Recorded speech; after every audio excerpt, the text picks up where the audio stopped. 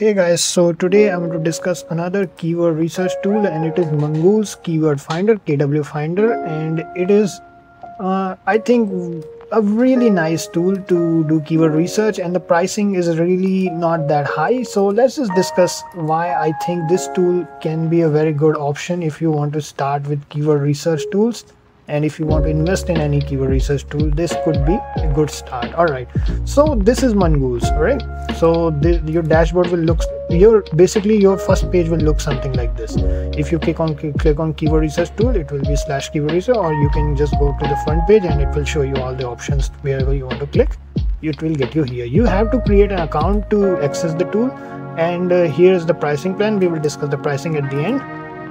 Let's just go for the keyword research tool, how it works. So all I did was I searched for cats and search by keyword, and there is a search for by domain option also available. So once I search, it is showing me the overall difficulty, and it is for everywhere. You can here you can just click and you can choose the destination, and you can choose the country wherever you want to search, and here you can just choose the language.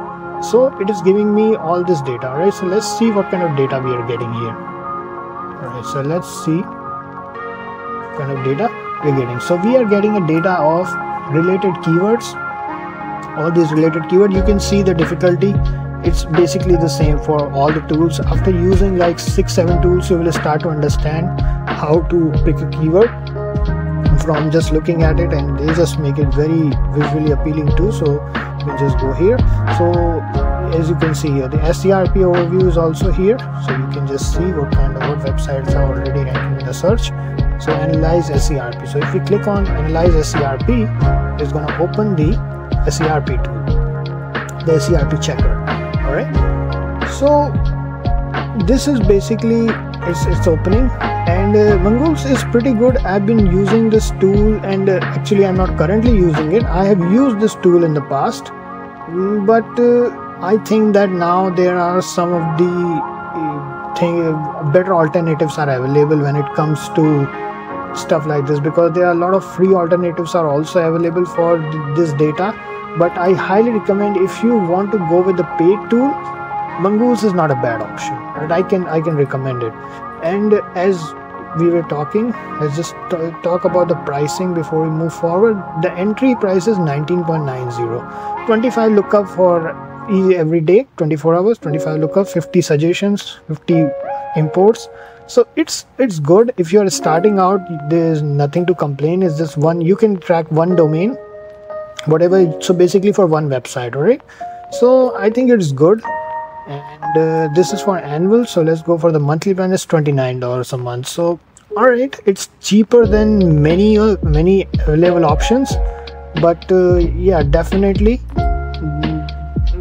you can use it if you want to go for it. The information is there, and you can actually go and use it on your website. If you want to do some keyword research, you can get this data. The thing is that all this data is available on so many tools, so the competition is really high.